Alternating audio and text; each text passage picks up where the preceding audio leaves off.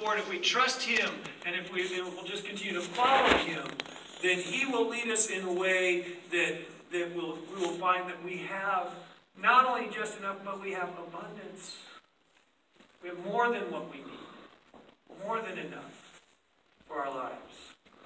And as we've gone through this month, we found that we've been trying to apply this abundance thinking to different areas of our life. We started with time.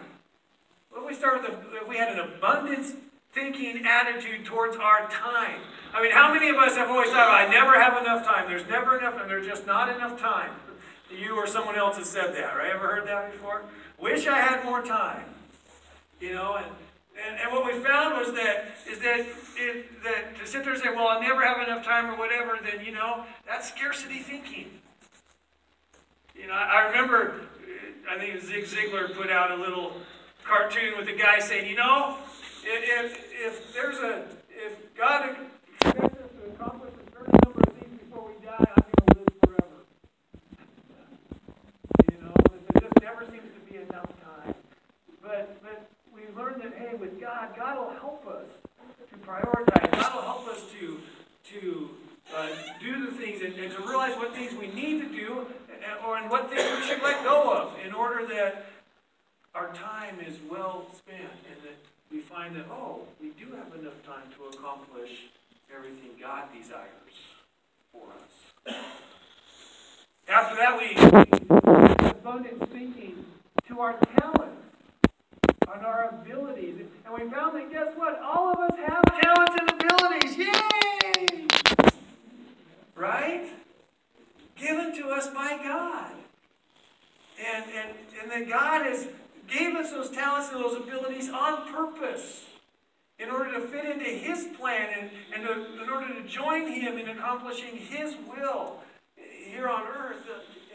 And so we need to say, okay, rather than focusing on what I can't do, which that's what we tend to do. We have these talents and gifts and stuff, and we tend to look at everybody else that's doing things that we can't do, and we focus on them, and we get down on ourselves because I can't do what they can do. Or I don't do it as good as they do it. Or as big as they do it. Or whatever. We're not realizing that at the same time other people are looking at us and they're saying the same thing. Man, I wish I could do it there. And so we get all focused on what we don't have. And then we don't use what we do have. In abundance thinking, we say, hey, God has given me everything I need. The talents, the abilities, the skills, whatever, that I need in order to join Him and accomplish what He has called me to do. And that He will help me. And if by some chance He calls me to do something that at this point I don't have the skills for, He will give me the skills for it, or He will provide someone else to partner with me who has those skills, that His will can be accomplished. And so rather than focusing on what we can't do or what we don't do or whatever, we need to focus on what has God done in our lives. What skills, what abilities has He given us? And then turn around and say, God, we give those back to You.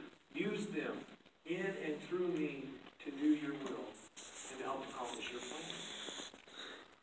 This morning as we're here, we're going to be focusing on how this abundance thinking with our treasure. With our treasure. And as soon as I said that, a bunch of you went, oh, he's talking about money. Yeah, we're going to talk about money some today. But I also want us to understand that our treasure is more than just money. Okay? That our treasure includes all the stuff, all the things that we have are all included in our